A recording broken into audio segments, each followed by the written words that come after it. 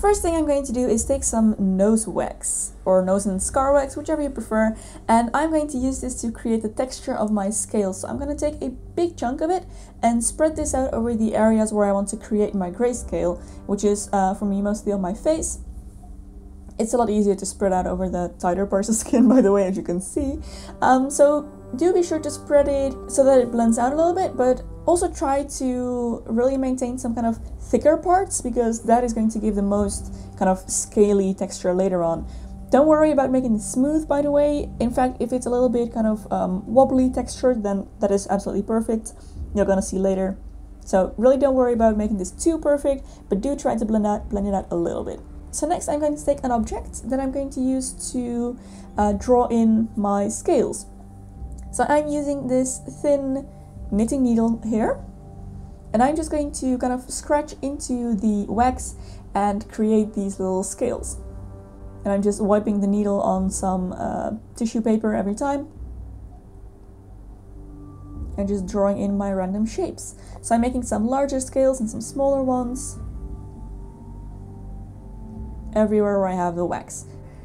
So then I'm going to take this loose powder, which is slightly kind of yellowy skin colored, and I'm going to pat this on top of the wax, and this is going to help make a base for my colored eyeshadows later on.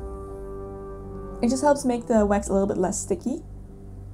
So then it is time to start working on the coloring. So I'm going to start with a red eyeshadow. Mine just crumbled and broke, that's why it's a little baggy, but I am just going to apply this all around the edges of where I've applied the wax, and this is going to create kind of a more irritated skin. I'm going for a little bit of a later stage grayscale, so more like Jorah grayscale than kind of Shireen grayscale, and kind of later stage grayscale definitely has a lot of redness around the skin as well.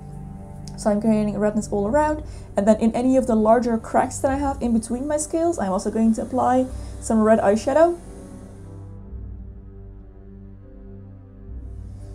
And then next I'm going in with a skin colored eyeshadow, which I'm going to apply all around the edges of my grayscale. So grayscale typically tends to be darker towards the inside or towards the center, and then kind of spread outwards where it's a little bit lighter. So I'm just creating this skin color around the edges, and I'm doing everything in powder from now on because cream on nose and scar wax just doesn't work that well. So I prefer to use powders only. So later on I decided to just go over everything with this skin color just to have an even base, and then I'm finally going in with some gray. So I'm using this kind of brownish taupish color first, and again I'm going to work from light to dark, so I'm applying this lighter color kind of more on the outside, and then I'm going to go in with a little bit of a darker gray, and this time I'm going to try and stay away from the edges a little bit more and just fill in kind of the larger, more centered scales with this darker color. Okay, so then it's time to take a black eyeshadow and this eyeliner brush, and I am going to use this to color in between the cracks to make them look a little bit deeper and to kind of accentuate the scales a little bit better.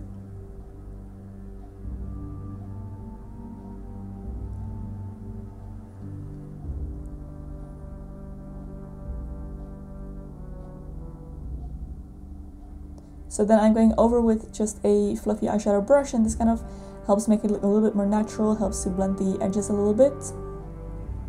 And then I went over with a small eyeshadow brush and a little bit of black eyeshadow to just deepen some of the kind of oldest, most advanced scales of grayscale, just a little bit darker.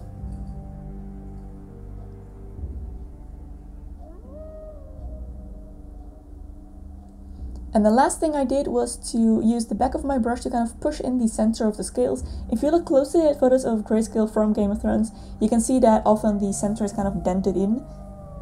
So I decided to create one more piece of grayscale just underneath my eyebrow.